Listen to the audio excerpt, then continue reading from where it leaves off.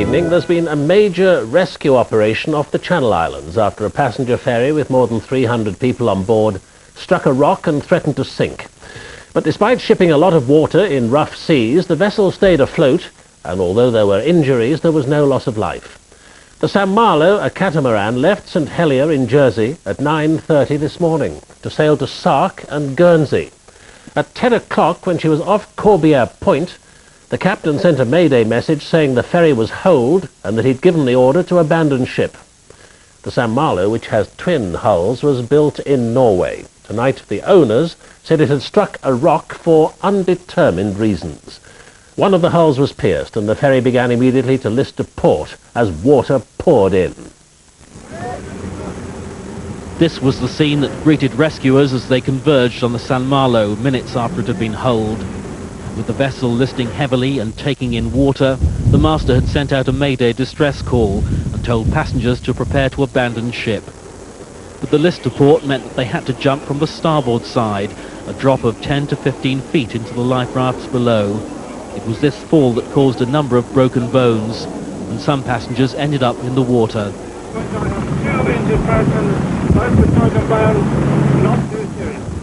Lifeboats picked up many of the passengers. Several other ferries were diverted to the scene to help.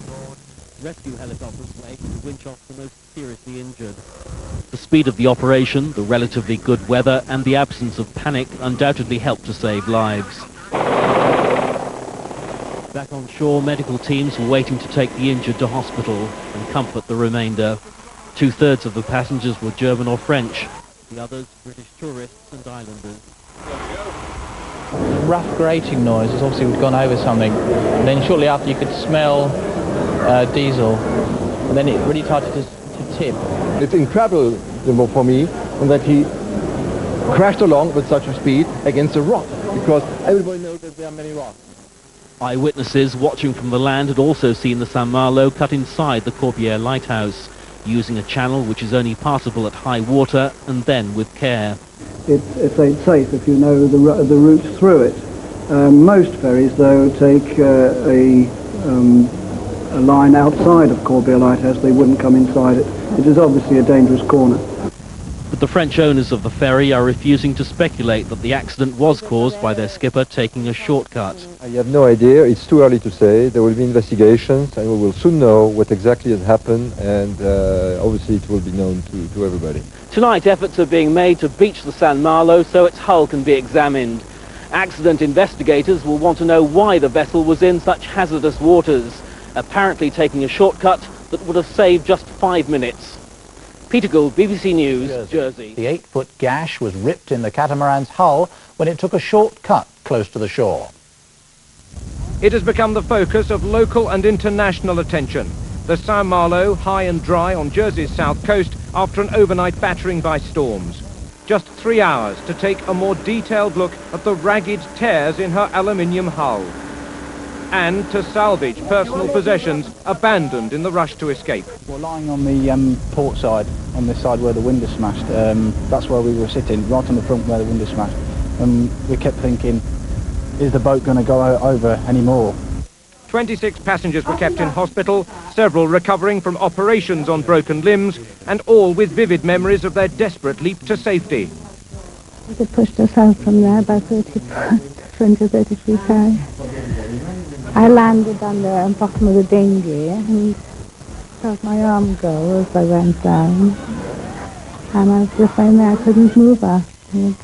Others raised fresh criticism of the vessel's own emergency drill. On normal boats you do get the drill as to what to do, but we had nothing like that. And nobody just knew. It was a bit of a panic, you know. We just presumed to put on life jackets, and I don't think many actually knew how to put life jackets on. Operators Chaniland, who are conducting their own inquiry, will not be suspending the Saint-Malo's skipper. They claim their safety procedures were adequate. Most of the people don't pay attention to those things when they travel, and of course when there is a problem, then most of the people actually either have forgotten what they were told or and don't know what to do. Safety standards will be just one element of the investigation carried out by DTI Inspector Captain Nick Beer. He will also examine the ship's own records and hear first-hand accounts from the Saint-Malo's crew. For now, extra buoyancy is being loaded to keep the catamaran afloat so that further repairs and a full inspection can be carried out. Robert Hall, ITN, Jersey. Well, live now to Robert Hall in Jersey.